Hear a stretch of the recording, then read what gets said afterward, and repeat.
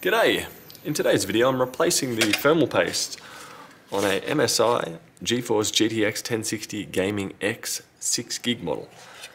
And to get in here, I don't assume it's going to be relatively straightforward with just these 4 screws here. We'll find out as we proceed though.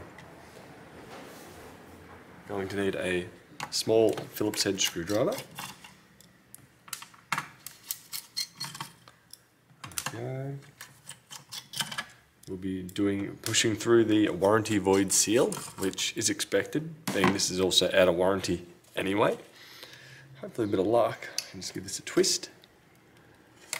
There we go. Now we do have one fan header over here. I disconnect that. I'm just wiggling it back and forth, back and forth. Let's lift it up from there.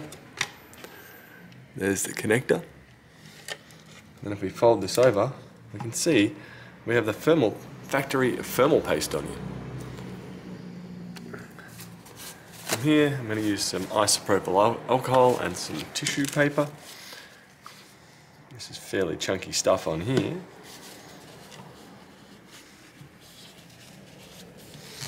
There we go. You might not need the isopropyl. Simply just giving it a wipe, you should be able to remove the majority of it. As you can see there, I've just removed the serial number by accident, right there. Let me fold this down here, zoom you guys in a bit further, and basically I'm just going over this dry. And as you can see, the majority of that's leaving anyway without the isopropyl. The isopropyl just turns into a bit more of a liquid, makes it easier. Grab another one again. And go over it again.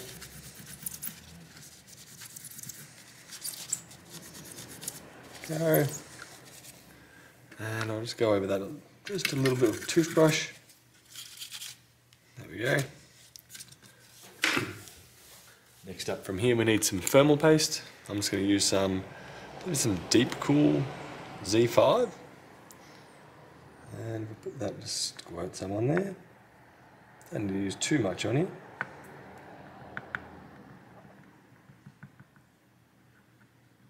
As with the internet, this would be wrong. Always wrong putting thermal paste on the internet. There we go. I'm happy with that coverage.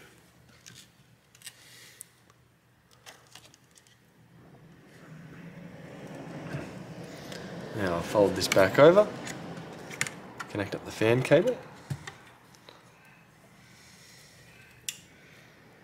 to here. Put you guys in view. Connector into there. Push. Fold it over. And I'm going to line up the 4 holes there, like that. And then put in the Phillips head screws once more. So strangely, that thermal paste, even though it was from the factory, still seemed to be actually pretty decent, which is very rare, especially on a GPU of this age. I would normally expect the thermal paste to be quite poor and hardened and virtually powder. But MSI must have picked some good stuff at the time. I'm not sure how much or how many degrees this will shave off in the future. I just like replacing the thermal paste on older hardware, just so then it's actually going to hopefully live a little bit longer. Anyway, push down, we're all good. I'm happy with that. Hopefully you are too, and I'll see you later. Bye.